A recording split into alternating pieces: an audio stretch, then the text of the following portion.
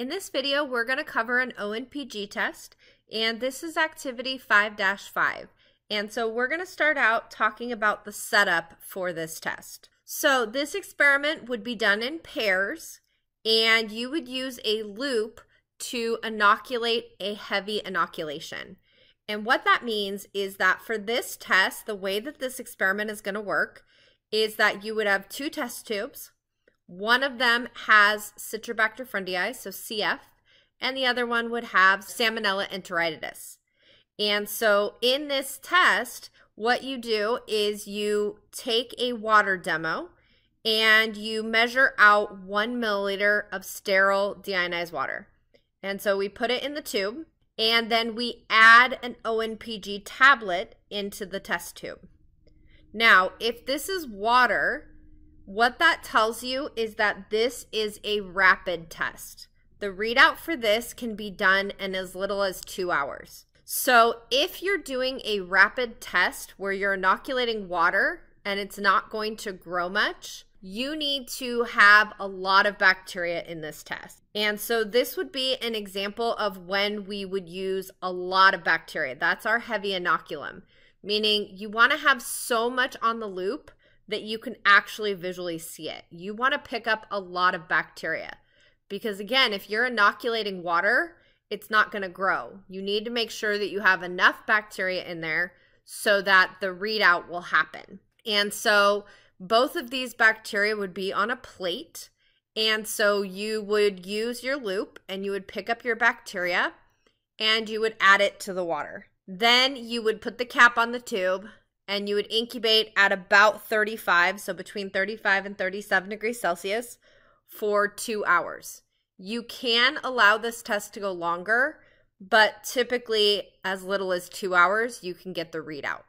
And so I'm going to show you a video that basically is going to summarize how to do this. So in this experiment, I'm going to do my ONPG test. This is going to be a rapid test, meaning the readout can be done in as little as 2 hours. So we have these empty tubes here, and what I need to do is I need to take this tube and I need to add 1 milliliter of sterile water to this tube.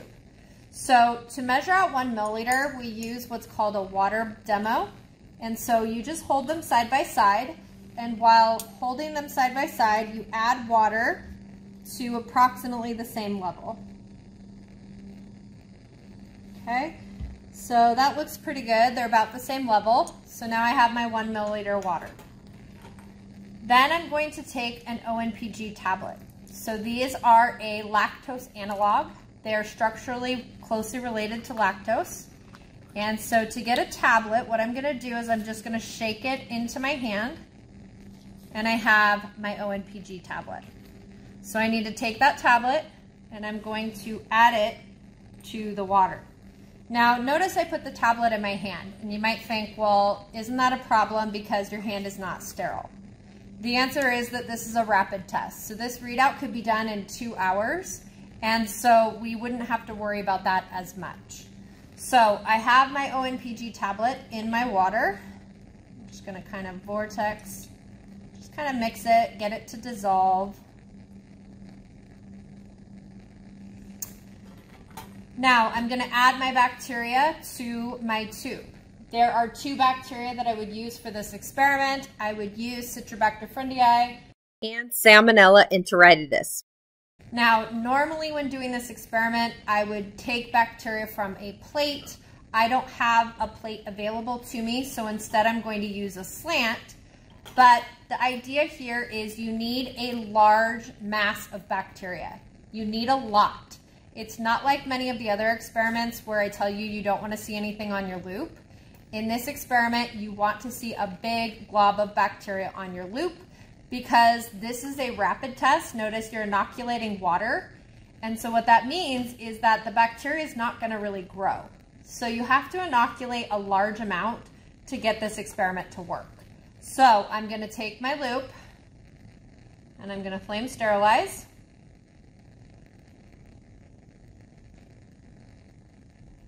And I'm going to let it cool. I'm going to open my tube And again, normally this would be on a plate. So I'm letting it cool. And then I'm going to take the cap between my pinky and my ring finger. And I'm going to flame it. And I'm going to go in. And I'm going to pick up a big glob of bacteria. Flame it. So hopefully you can see that, but there is a mass of bacteria on my loop.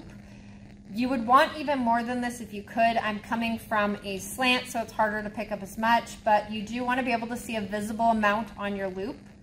And then you're just going to take that, you can just flame sterilize, and just stir it in with the ONPG tablet. And then flame this from the base to the tip, and then set it down. I can flame this and then put the cap on. And so I would make 2 of these, 1 for each organism, and then I would take these and put them in the incubator. I could do the readout in as little as 2 hours, or I could allow it to go longer. Either way would work. And then I would look at for a color change after that. So now let's talk about the readout for our ONPG test. And so again, this could be done in as little as 2 hours, or we could do it at the next class period. So let's talk about our readout. So for the ONPG test, the purpose is to determine whether bacteria express or produce beta-galactosidase. Beta-galactosidase is an enzyme that bacteria produce that allows them to metabolize lactose. And so essentially what we're doing in this test is we're determining if bacteria can metabolize lactose. Now, you may recall that we've already looked at an experiment that we could do to determine if bacteria could metabolize lactose. What was our other experiment that allowed us to determine if bacteria ferment or metabolize a specific carbohydrate?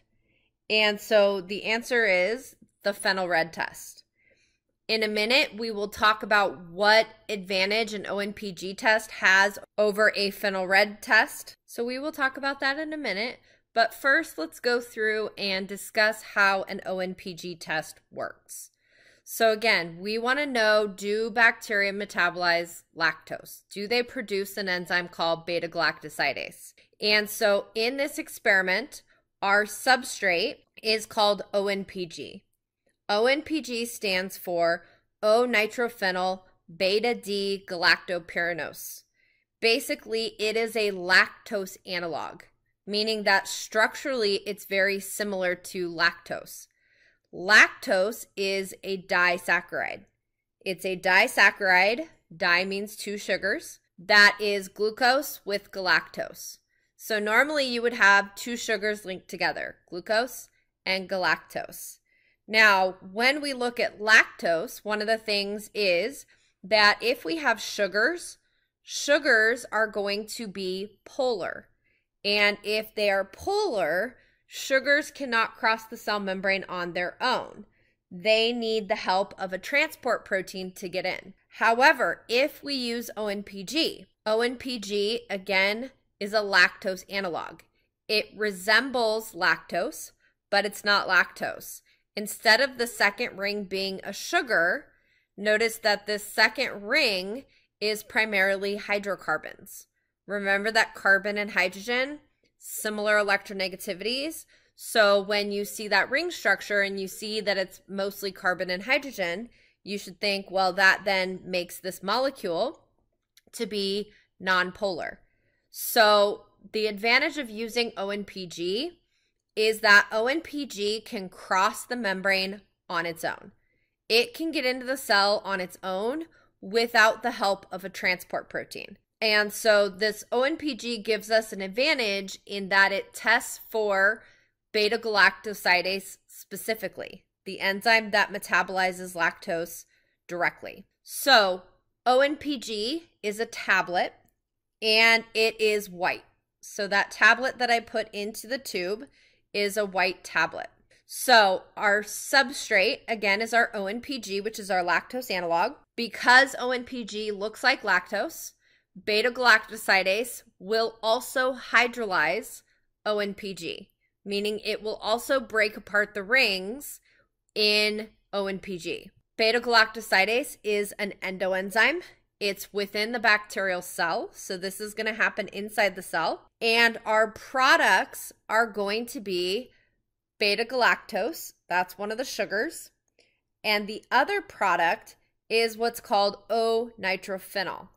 And this O-nitrophenol gives a color. Oftentimes, if you looked at the stains that we talked about, a lot of times there's this phenyl ring. Basically, it's this carbon ring that has alternating double bonds. And this ring often is associated with colors. So when we break down ONPG into the two products, that is going to release this O-nitrophenol, and this O-nitrophenol is going to be yellow. So your readout for this is simply looking at the color. If it is yellow, it's positive. So notice that if I look at my ONPG test that's done 2 hours after incubation, if it is yellow, that tells me that in that tube we have O-nitrophenol, which means that the bacteria was able to hydrolyze or break down the ONPG, which tells us that they have beta-galactosidase and that they would also metabolize lactose. If, however, the tube stayed white or colorless, meaning there's no color change, that would be our negative in this test. So a negative is going to be just white or colorless. Positive is going to be yellow because of the O-nitrophenol. Now, in this test, on your biochemical sheet, there is no media. Remember, we're inoculating water and we're just adding a tablet that contains the substrate. So the tablet has the ONPG, so there is no real media. There's no pH indicator, right? Because there's nothing changing colors depending on the pH. And there's also not a reagent. It's not something we add after. The tablet is what we put in at the beginning, and the tablet is our substrate. And when that substrate gets broken down, the product is going to give us our readout. So when you're filling out your beta biochemical sheets, no media, no pH indicator, no reagents. We do have a substrate, we do have an enzyme, we have a product, and then we talked about what a positive test looks like and what a negative test looks like. And so this test will allow us to determine if bacteria can metabolize lactose.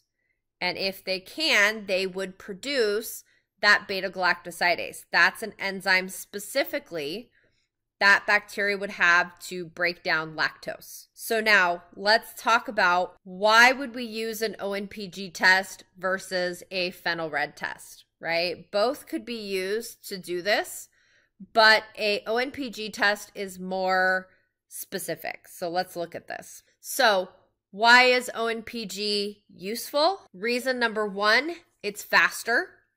So we can get this result in as little as 2 hours. Whereas for our phenyl red test, it could take between 24 to 48 hours. Now, the reason that it takes longer for the phenyl red test is that lactose, remember I said, is polar. It is unable to cross the cell membrane on its own. So in order to get lactose into the cell, it needs an enzyme or a protein embedded in the membrane, and this protein is called lactose permease. Lactose permease is a channel protein that allows lactose to get into the cell. Now, one of the things that we'll learn about in our genetics chapter is that in order for bacteria to metabolize lactose, they need to turn on expression. They need to produce these proteins to metabolize lactose. One of those is the permease. They need to produce that permease channel protein. They also need to produce beta-galactosidase. Now, for bacteria, if they are given the choice between a monosaccharide like glucose or a disaccharide like lactose, bacteria will preferentially use glucose if they can use it.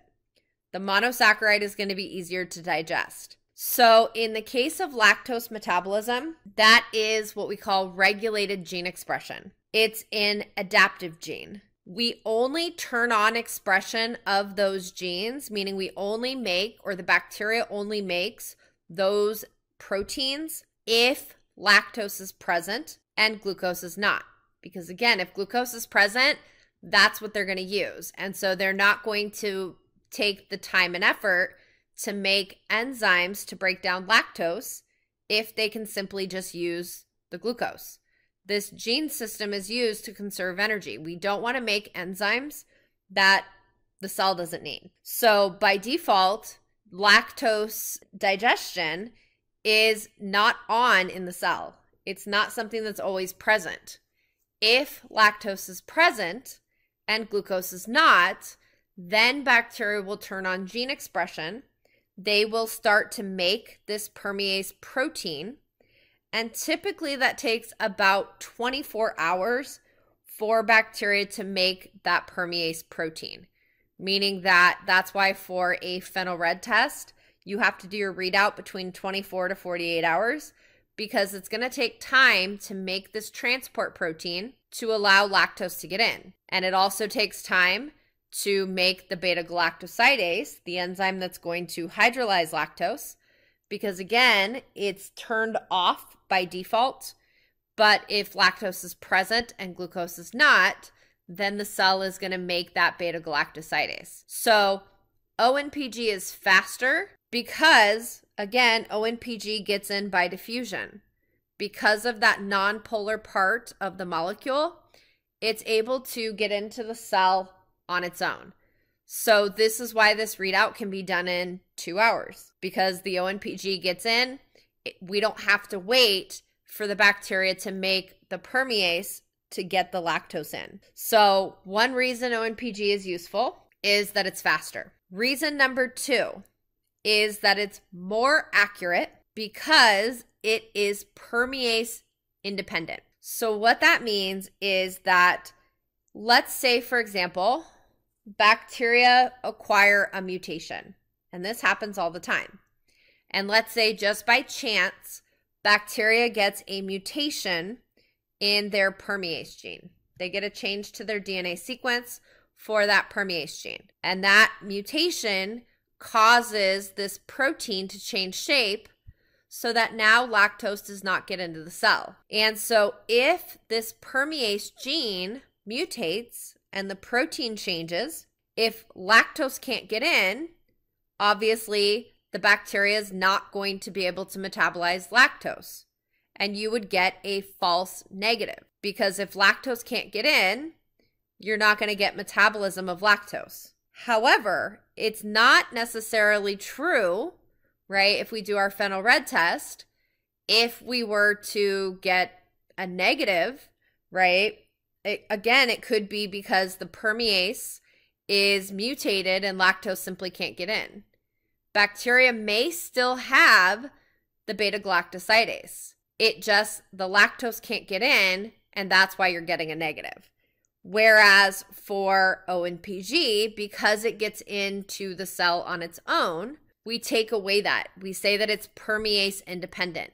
It's not dependent on this other protein to get it into the cell. It's able to get in on its own.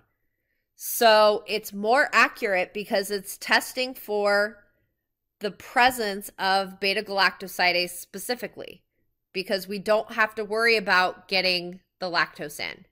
So reason number 2 is that it's more accurate because it's permease independent. It's not dependent on this protein that allows lactose to get in. ONPG gets in all on its own, and so now we can more directly test if bacteria produce the beta-galactosidase, the enzyme that allows it to metabolize the lactose. So this is something you want to add to your biochemical sheet. You want to put on there under additional notes the reasons why we would use ONPG. There's a particular need. We could do a phenol red test, but an ONPG is more direct and it's usually more accurate because it's not dependent on that permease. So let's look at our results for the organisms that we tested. So we had 2 organisms. We have Citrobacter fruendii and we have Salmonella enteritidis. So notice that if I look at these tubes, Citrobacter fruendii is going to be yellow. What does that tell you about Citrobacter fruendii? Is it positive or negative in the ONPG test? And the answer is it's positive because it's yellow, which tells us that the O-nitrophenyl is produced. And when that O-nitrophenyl is produced, it turns yellow. So yellow is positive. So Citrobacter fruendii is positive. But Salmonella enteritidis is not yellow, it's white. So that would be negative. That means that no O-nitrophenyl was produced. There was no O-nitrophenyl, which means that for Salmonella, they don't produce beta-galactosidase, because if they did, they would produce that O-nitrophenyl. But we don't see that, so Salmonella is going to be our negative in this test. And so this concludes our ONPG.